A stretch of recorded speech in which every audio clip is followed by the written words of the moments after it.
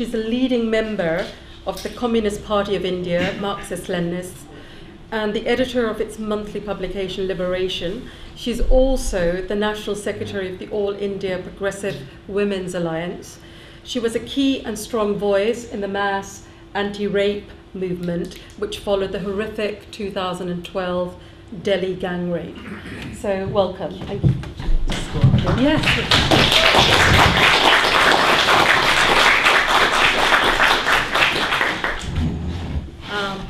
Yeah, I will try and keep my remarks also as concise and to the point as Satpal's was, and it was. I'm glad that I'm speaking to sort of give you an idea of what's going on in India now. Of course, caste in India is a very big story, and actually you can't talk about it only in terms of, obviously you can't talk about it only in terms of our current government there, or the Hindu, Hindu majoritarian ideology and so on. But because it's a short talk, I think I'll try and keep my remarks to what's happening right now with some developments in India right now. You might have heard that, for instance, the poster you see here, which says "Justice for Rohith." This is one incident that has brought caste once again to the political forefront as an issue that is disrupting certain kinds of narrative about India as moving towards development and a certain kind of neoliberal development. And it's also something that is disrupting the narrative of a resurgent Hindu India that is, that is represented by its current Prime Minister. So Rohith, as you might know, is as many of you might know, was a young Dalit scholar. He was a young student in a university in India, at the Hyderabad Central University, and he was also a committed Ambedkarite leftist activist. So he described himself in those terms as someone who believed in Ambedkar's dictum to educate and agitate and organize, and he was therefore also organizing very strongly against Hindu right-wing student groups and so on, as well as on a range of other political and social issues. And he was in what has become a pattern, it's become a pattern in the last couple of years of this new government in India to brand people as anti-national, those who are dissenting voices against the government or against the Hindu right-wing groups. And Rohith in particular and 4 others of his organization were victims of this, because they were branded as anti-national, and the Hindu right-wing student group in their university falsely accused them of having indulged in violence against them. In actual fact, the ABVP activist who made the complaint had suffered appendicitis, but he claimed that he had been hospitalized because there was a clash with Rohith and his friends, and he'd been beaten up. And then he, based on his complaint, central government ministers got into the act, wrote letter after letter. One of them wrote a letter to the Human Resource Development Ministry, and then saying that these students are casteist, anti-national. It's very interesting because if you're an Ambedkarite activist, that is the one place in which the Hindu right-wing groups are willing to use the word casteist for you. So you're not casteist if you're talking about caste supremacy of dominant caste groups, but you are casteist if you are talking about Dalits organizing for their rights. So he was branded as casteist and anti-national and so on, and he and his friends were expelled from the university. And during an agitation to be taken back, he committed suicide tragically, leaving a very, very powerful, poignant kind of note about the fatal accident of his birth, and how he, about how the idea that the discrimination that went with being Dalit was something which wouldn't let you go. And so after that, the Modi government actually faced a whole lot of, and it's very interesting how they've dealt with that situation, because the movement after that has been extremely inspiring in many ways. Because for one thing, it was a student movement which made a huge political impact, and it then went beyond being a student movement alone. And that has not happened in India in very recent times for a long time. I mean, it was a remarkable student movement. And also it managed to open up, it showed what is happening alive on the ground, where there's a new liveliness around Ambedkarite activism as well as left activism, an interesting sort of conversation among various kinds of such activism, and that's being seen in a whole lot of places, especially among young people. And how the government responded to this is quite telling, because I think they especially their central ministers also responded by trying to suggest, because some of their people were being charged under the Prevention of Atrocities Act, which India has, a legislation to prevent atrocities against Dalits. That in order to claim that charges cannot be brought under that act, they claimed that Rohith was not Dalit at all. And it's interesting because they did so. For a long time, the Prime Minister was completely silent on this. And eventually, when he did speak at a convocation at B.R. Ambedkar University, he did so after some students actually raised slogans against him, saying, directly talking about Rohith and about caste discrimination and asking him to break his silence.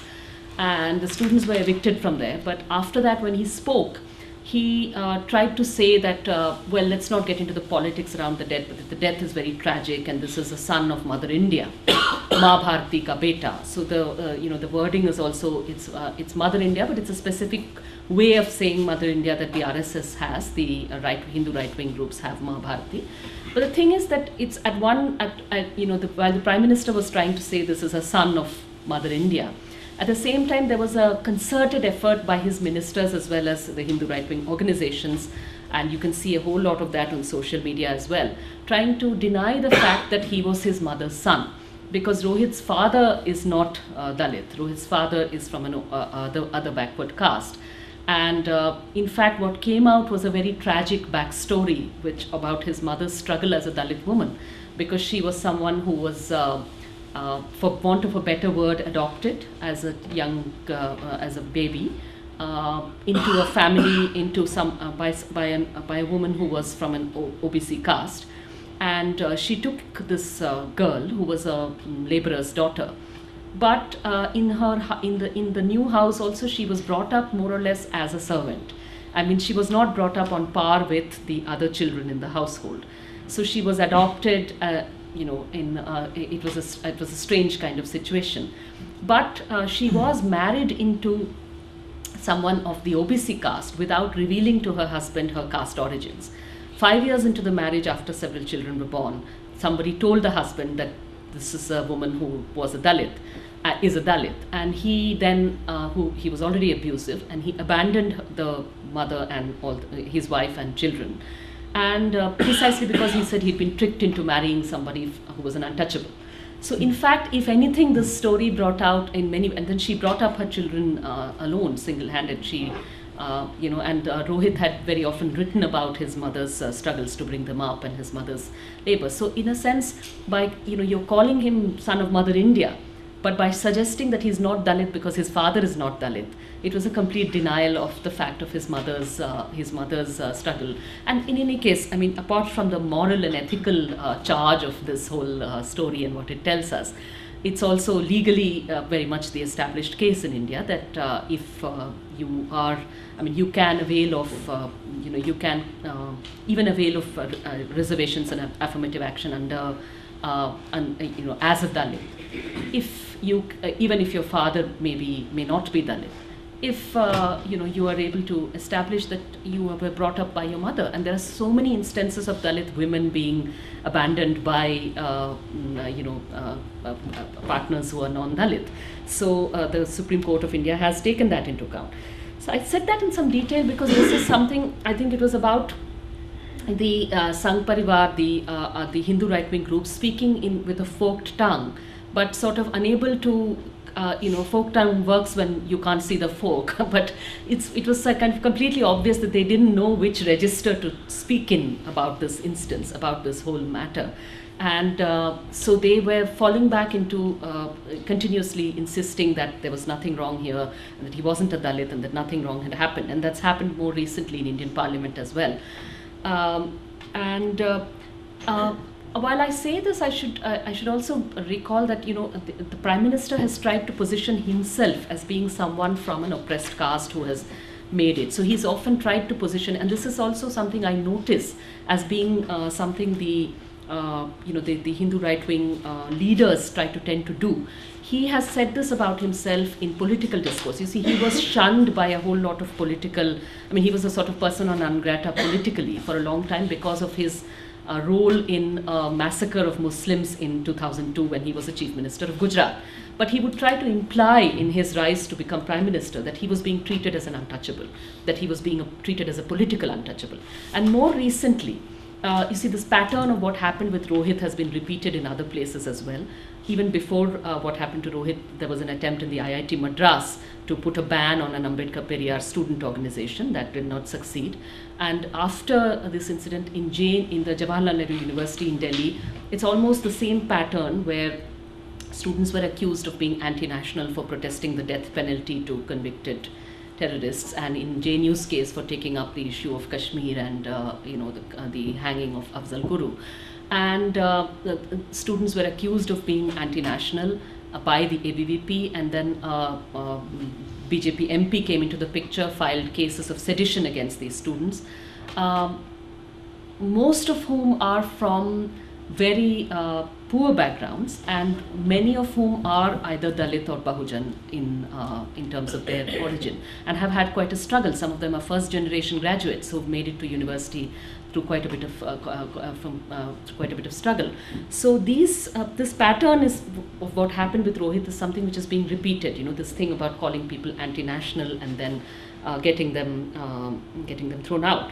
But it's interesting that even in that instance, I just noticed a couple of days back that the ABVP, which is the Hindu right-wing student outfit of the BJP, they have in the JNU Students' Union, one post has been won by them. So they're the joint secretaries from the ABVP.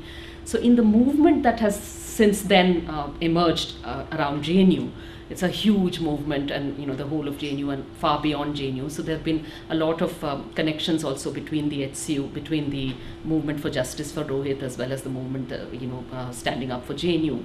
So for the JNU students, that movement is a huge one. Now this joint secretary has been writing about how he's been telling the media about how he has been sidelined and he's not being consulted by the union, although he's an elected union representative. And he's Saurabh Sharma. And in saying so, he said, I'm being treated as an untouchable, I'm being treated like a Dalit. And I think that's really a sort of very telling about the instrumental way in which this whole thing is seen, that you can deny Rohith's being a Dalit in the face of all all the kind of damning evidence of how he has been discriminated against as a Dalit, and yet you can use this analogy and this term so easily, so lightly, in order to justify your your position politically. One of the things which I also wanted to mention about, just tell me when I have a few minutes left. You have a few minutes. Yeah. So when Narendra Modi wrote an article sometime back, some years back, about, it was a sort of hagiography of the RSS, one of the RSS founders, Guru Golwalkar. So when he wrote about Golwalkar, you can see the English translation is available online, and it was translated from the Gujarati. So before he spoke about Golwalkar, he names a whole lot of people whom he sees as history's great men of history. Not surprisingly, all men, but great history. And when he talks about Ambedkar there, it's very interesting because he refers to Ambedkar as the modern Manu. Now this is Ambedkar who burnt the Manusmriti as the fountainhead of discrimination, caste and gender discrimination. But Modi himself uses Ambedkar as an alibi. He did so in Britain as well when he was here, and asked questions. If he's asked questions about communal violence or intolerance in India, then he can refer to Ambedkar and refer to the constitution that Ambedkar drafted in order to say all is well in India. The point is that what we are witnessing now is an all-out attack on the constitution. And in the context of what happened in JNU, just a couple of things which I want to mention before I wind up and before we can discuss. One of them is that, one of the things they've been saying, the ABVP raised the slogan to the students who organized an event to remember Afzal Guru and to talk about, Kashmir, self-determination Kashmir. So there they raised the slogan, जो अफजल की बात करेगा वो अफजल की मौत मरेगा. Those who talk about Afzal Guru, who was many believe wrongfully convicted, and there's been a strong criticism of the verdict which convicted him and the manner in which he was hanged by the previous government. So to say if you speak about Afzal, you will be killed as Afzal was killed. Now the thing is that they've been, what has emerged since then is that it's not just only about if you speak about Afzal, you will be attacked. Because a JNU professor, Professor Vivek Kumar, had gone to Gwalior to give a talk about Ambedkar's, the India of Ambedkar's dreams. And he was attacked by the Bharatiya Janata Yuva Morcha, which is the youth organization, youth wing of the BJP. And they attacked him and they fired at him and they tore copies of the constitution there. So this is not just by the by. What is being witnessed now is an all-out attack on the constitution and on democratic rights. And there's a special animus there's of course an attempt to appropriate what Ambedkar stands for. But there's also a special animus to the challenge that these ideas might pose to Hindu supremacist ideology. And one of the things I'd like to say in the context of this whole anti-national tag is even about the way in which the media looks at these things. That if you organize an event on Kashmir and if you talk about self-determination for Kashmir, then certain sections of the media can go berserk saying this is anti-national. And yet when sometime back, a few months ago, something emerged. There was a sting operation by the Cobra Post. You can read it online, those of you who would want to, which spoke to perpetrators of massacres of Dalits in the 1990s in Bihar. So these are people who have completely escaped conviction. Some of them have been acquitted by the Patna High Court. There was a series of massacres by a banned outfit called the Ranveer Sena. So it was a sort of private militia, landlord's private militia. And they were attacking Dalits who had actually organized as around the CPIML, and they had and other left groups in Bihar, and they were massacred very brutally in Bihar. And these people were caught on camera quite openly boasting about having conducted the massacres. So there's a certain kind of performance and boast there, where they would talk about the details and how they did it because how dare these people organized to demand dignity or demand land or demand wages and so on and so forth.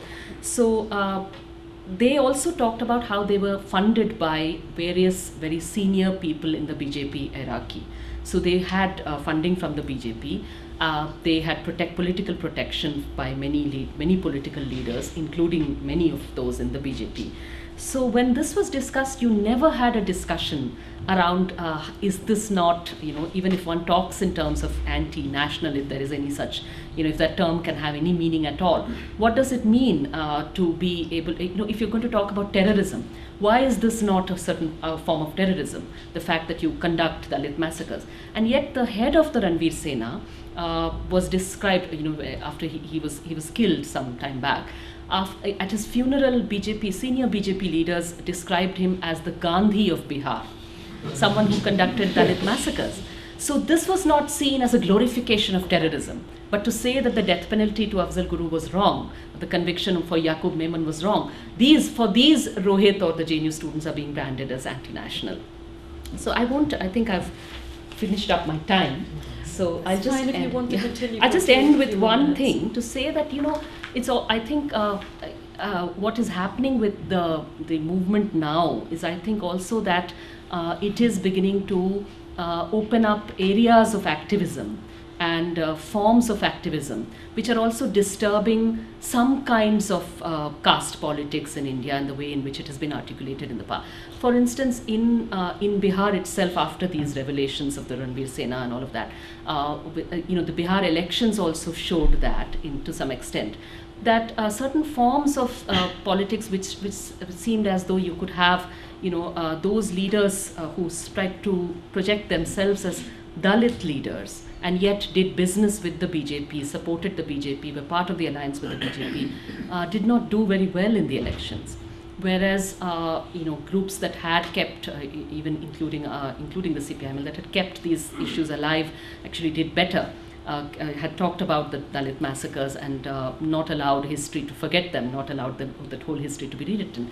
Similarly, now in the movement you're seeing now, I think there is a very live space now where the possibility of an emergence of a new kind of political dynamics and political voice, which can forge unities with a variety of other movements, people's movements as well, and actually pose a challenge to the manner in which Hindu majoritarian, the regime and the pro-corporate regime in India is trying to function. I think it's quite an exciting time, although it's also such a challenging time. Great.